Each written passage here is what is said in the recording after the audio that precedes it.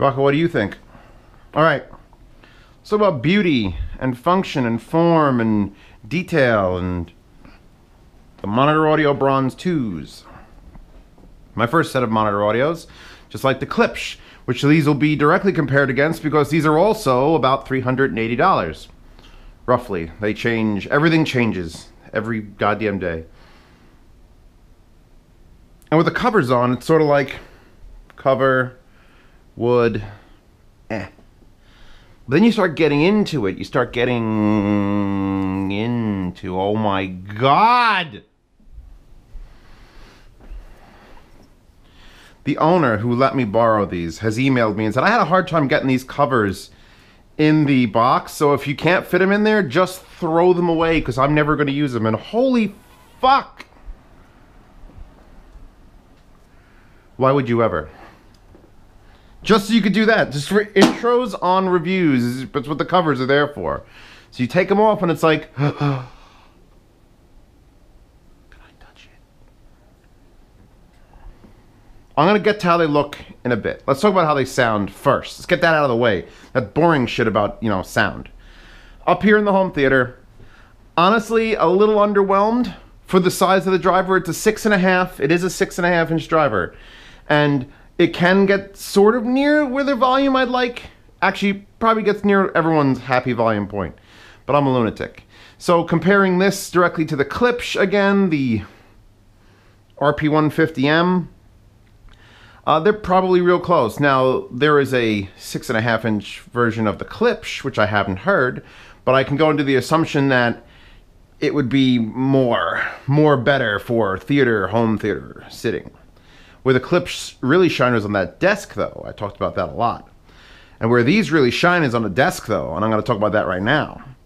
Because out here in the home theater, there's occasional bursts of where's that low end coming from? Are my subwoofers off? Because I run everything in direct mode when I'm doing music. Music is in direct.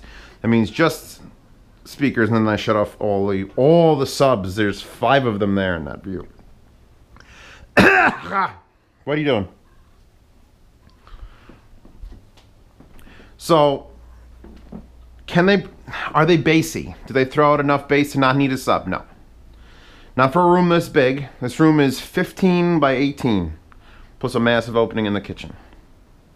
So, I was listening to music on them. I was enjoying it. Occasionally a Deadmau5 song would come on, and I'd be like, yeah, you know, that's almost there. It's real close to being there, but it's not quite there. So the only speakers still that absolutely do not need a sub are the Manitou T1s and the Buchart S300s. The 200s, the review may come out before this, may come out after it, because I filmed it like 2 weeks ago and it should probably come out first. But those get real damn close to not needing a sub. And these kind of get there. This front port, I think, does it. In this particular room, in this particular scenario, having a front port doesn't produce the same amount of low end as a back port where you have the windows and the rest of the room to bounce off of. Blah, blah, blah, blah, blah. Imaging, not as good as the Klipsch. Big Klipsch horns. Ooh. These are gold. Bronze, I guess. I don't think they're actually made of bronze. I don't think there would be an acoustical benefit to making a bronze tweeter. But I'm assuming that's where the name comes from, is the bronze. And I can see the surround, and it's got this metal grill over it. And there's not much of a wave guide to make wave guide things. Whore. And so again, front port, which looks like a butthole because it's got all these little ridges on it. So we're still in sound. We're still in sound. I want to get to how they look in a second.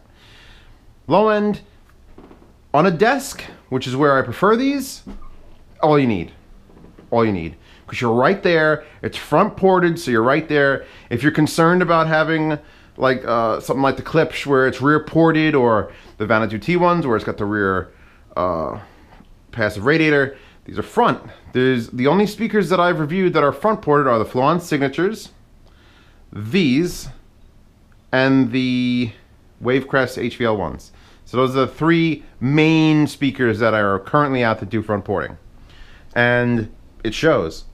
You could put these flat against your wall and they'll just work.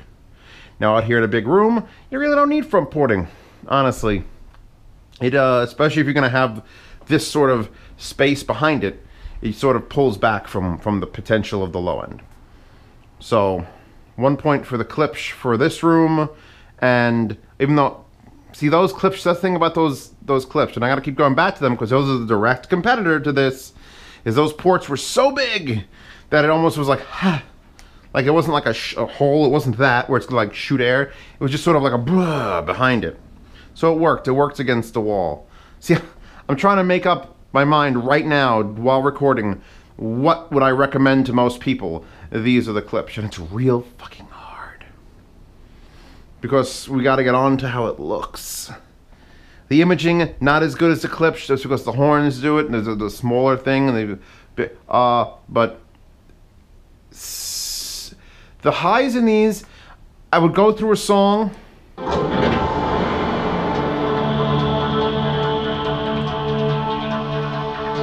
And I would hear highs. I'm like, are those too low or are they too much? They're not too much. They were never too much.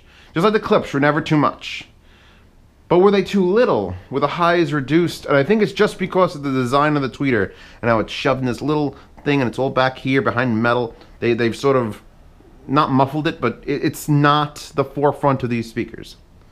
It's trebly highs.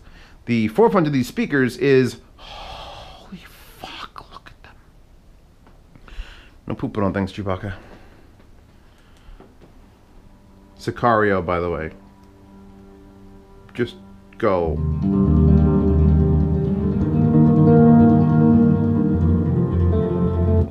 I want to point out that listening to these here, with the couch all the way in the back,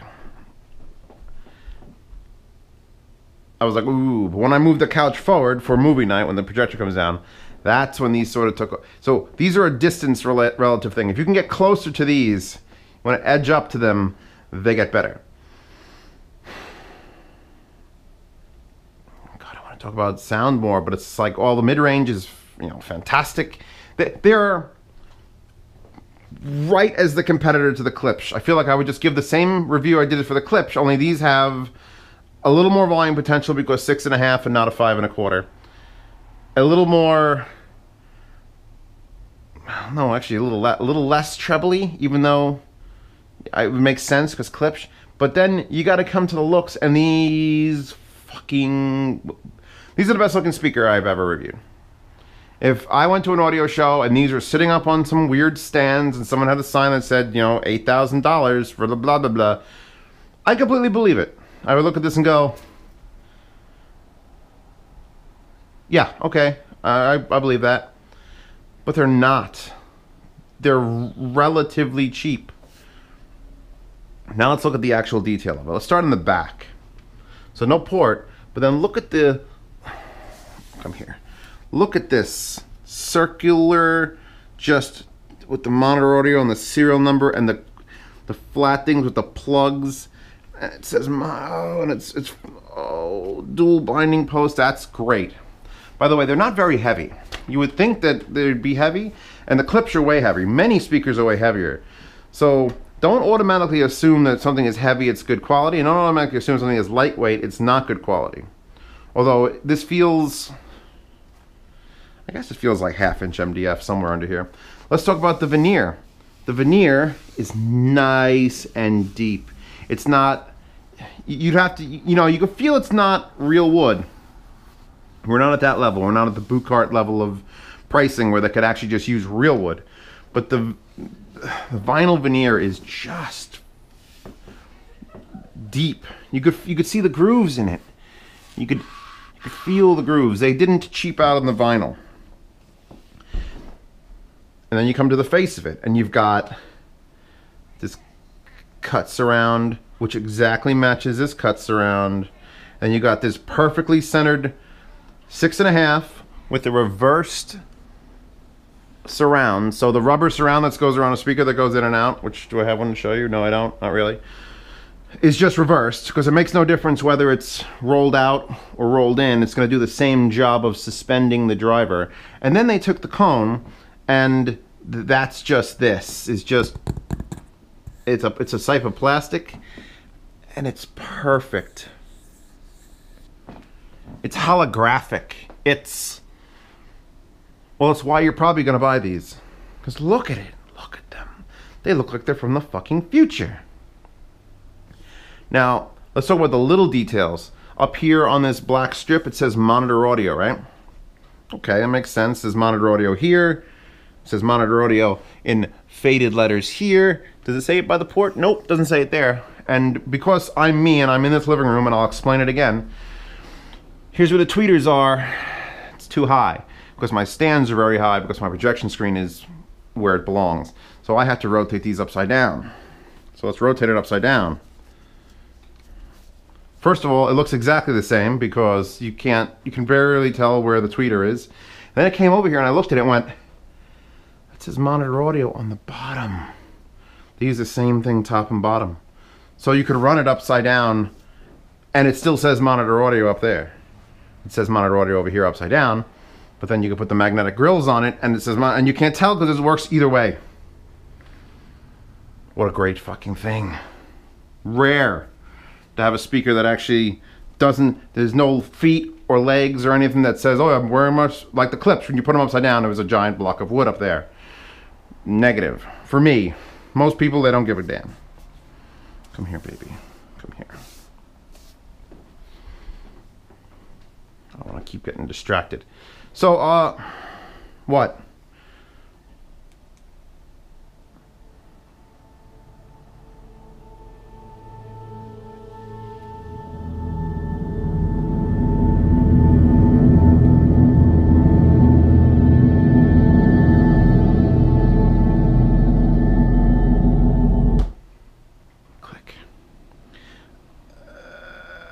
If you're looking for the prettiest speakers made,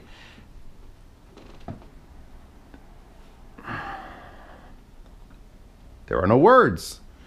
Maybe the white speaker, you like a really contrasty speaker, the red, white, something.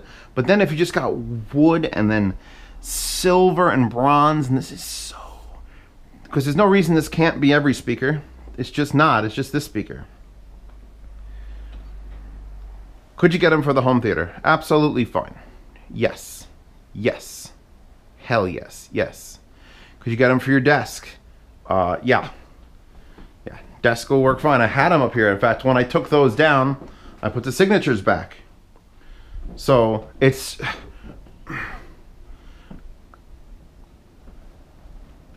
Make your pick. Take your pick. You have $400 to spend on speakers. Okay. Well, there's 3 choices. Well, 4. There's like 7 choices. All right, there's like 7 fucking choices. There's the Klipsch or these, which you're basically asking yourself, do you want slightly better imaging and treble, or slightly better low end? Because these are slightly better low end, and the Klipsch are slightly better treble and imaging. Or do you want to go something like the HTD Level 3, which is just a bigger, louder sound? Like, I don't feel like I could push these as much as other 6.5s. But again, that's me. I'm broken at this point in my career. This is now my career, and I'm just broken, where it's like, my ears aren't bleeding. These don't get loud enough. So you got those. You got the, for $100 more, you can look at the ELAC Unifies, which still don't get loud, but oh my fuck god, the imaging and vocal clarity because of the 3-way design. But then you could also go backwards a little bit and get the ELAC B6, which will definitely get loud and has nearly as good imaging as these, but it isn't as pretty. So it's there's just so many choices. And then of course, if you get the JBL LSR, the JBL Studio 530s, well, those only have a 5 1/4 again, and they're for a living room. They're like you need a small room, and they're better for music. Fuck. All right, speakers are getting confusing now. It's gonna get to the point where I'm just like, yeah, these are right. Yeah, these are right. I can't grade them. I don't grade things because that's like grade the cat. Oh, she's a 6.3 out of 10. And then you have to explain that anyway. So you might as well just go with explanations and let people figure out their own denomination. That just looks like a butthole. That's my only complaint, is that's a butthole. They're great speakers. I would like to try other monitor audios now. Oh, look at them. They make this room look more expensive than it is. Chewbacca, stop eating the dead leaves. And everyone here should go watch Sicario and The Arrival.